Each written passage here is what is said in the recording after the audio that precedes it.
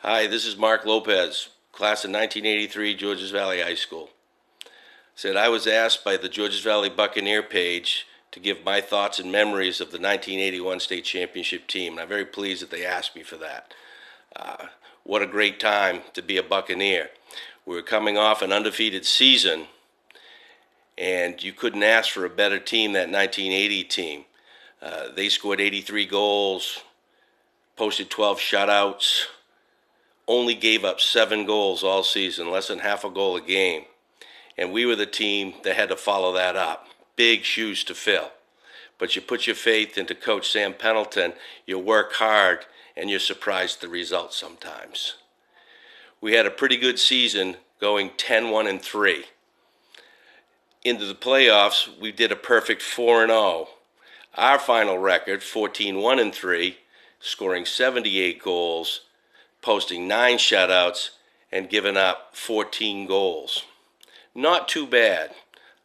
Pales in the comparison to that 80 team, but what some fun and exciting soccer we got to play.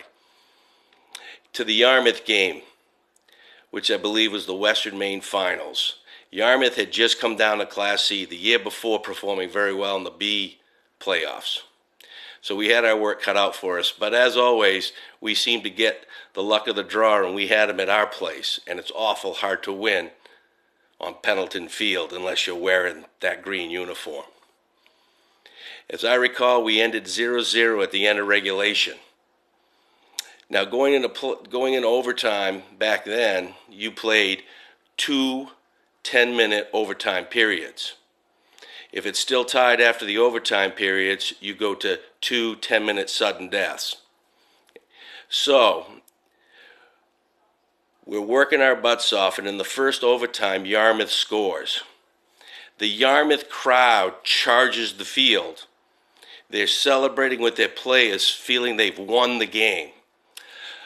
We know that we have to play the whole 2 overtime periods, but they think they've won the game. The refs have to clear the field. We get everything back under control, and we resume play. After the first 10-minute overtime, it's 1-0 Yarmouth. We go into that second overtime, and I wish I could remember who scored the goal, but with the likes of Scott Johnson, Ricky Robinson, Jimmy Clark, who knows, or any one of our tremendous role players in the halfback or forward positions. As time was winding down, we tie it up 1-1. So now we go into our sudden deaths. And I got to tell you, when you have that kind of offensive punch, all you have to do as a defense is just keep it away from all-star goalie Kelly, and you don't have to worry. And if it does get by you, Kelly's going to stop the ball anyway. Well, sure enough, we end up scoring in that overtime, and our fans charge the field. And pandemonium breaks loose, and everybody's hugging, and everybody's cheering. And Yarmouth is asking us to clear the field because they think we've got to pay the rest of the sudden death. Little did they know they were runner-up in Western Class C that year. Of course, we went on to play Ashland. And we beat Ashland 1-0 or 3-0. I can't remember now. But that finished off our season. And what an experience that was. I got to tell you, I left Georges Valley. I joined the Air Force and spent 4 years guarding nuclear weapons. I then spent the next 25 years with the Maine State Police. I've chased felons at 120 miles an hour. I've investigated homicides, and I've arrested murderers. I've even guarded a couple presidents in that time frame.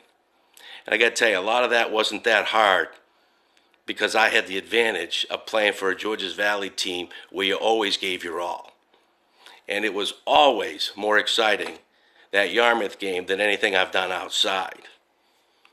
It took me a while to dig it up, boys, but I still got the pendant from 1981. I still got that. I've still got the little trophy. Again, a lot of dust on it. Had to find it. This was buried a little bit, But not Ted Bundy. Al Bundy. I didn't score 4 goals in one game. But I've got that on there. And I got to tell you, God bless Sam Pendleton. He takes young boys, turns them into young men, and teaches them life lessons. And most of the time, they don't even know they're learning. In the words of Eddie Money, I want to go back. I want to do it all over again. But I can't go back, I know. Thanks again for letting me stroll down memory lane. And I'll give you a picture of the seniors that year. What a team. What a memory.